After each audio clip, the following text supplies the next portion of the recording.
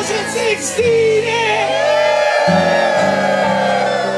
Am I awake? Am I prepared? Are you listening to my prayer?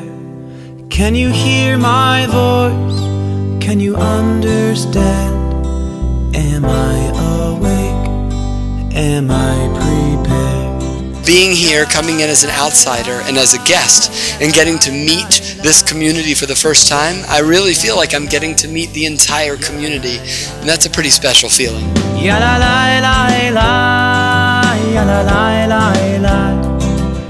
Hi, my name is Mitch. I had the privilege of teaching here at Limmud this year. My course was Beyond Mindfulness, and I look forward to doing it again next year. Limmud Miami was so much fun that we were laughing and having a great time, right? Yeah. Did you love it? Yeah. It's really cool. I feel like it's the one time where you have all the Jewish sects coming together at once and participating as one full community, one full brotherhood and sisterhood. And it's so hard to choose from which classes. They're all fantastic.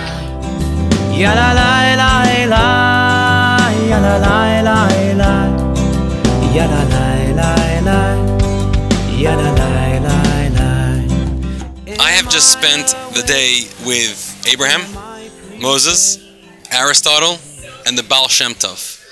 I think it's superb to see so many people dashing from session to session, talking about it, shouting about it. It's about fun, it's about learning, it's about knowledge, it's about volunteering and learning from one another.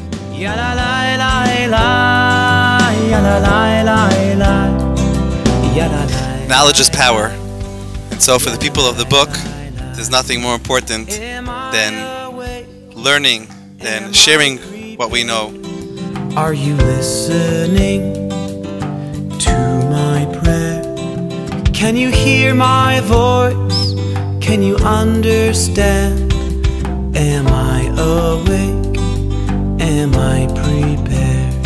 So far I've already learned Talmud, I've already sung Nigunim, there's a yoga session. It's just incredible to be here. Some Orthodox, some completely secular, just together learning and connecting and being able to really just eat up Judaism, which is really, really beautiful. We have people from Russia, we have people from Israel, we have people from every country in South America.